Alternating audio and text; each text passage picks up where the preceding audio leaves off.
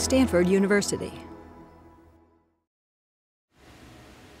The studies that we do here allow geochemists and soil chemists and environmental engineers to provide information on what we call the speciation of the pollutant.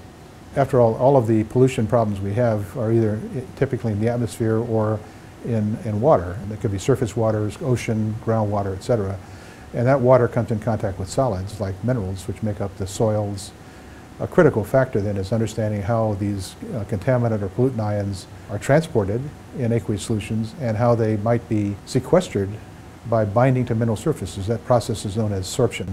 If it sticks tightly and binds strongly, then you've basically sequestered that contaminant and removed it from the groundwater or the surface waters.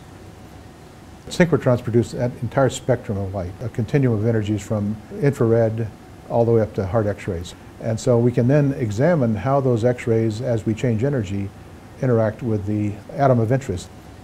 We want to hit a sample with a certain type of atom in it, uranium, lead, whatever it might be, such that we excite the core electrons of the atoms that are of interest in the sample. Once we do that, these photoelectron waves emanate out from the central atom here and then are backscattered by the surrounding atoms, producing this pattern of interference that we see here that we can analyze and extract structural information from at the atomic level.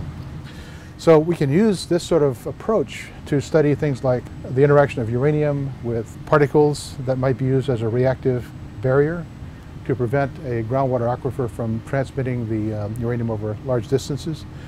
We can study how effectively the uranium is adsorbed on the particle surfaces and whether or not that's going to be an effective way to remediate a site that's been polluted.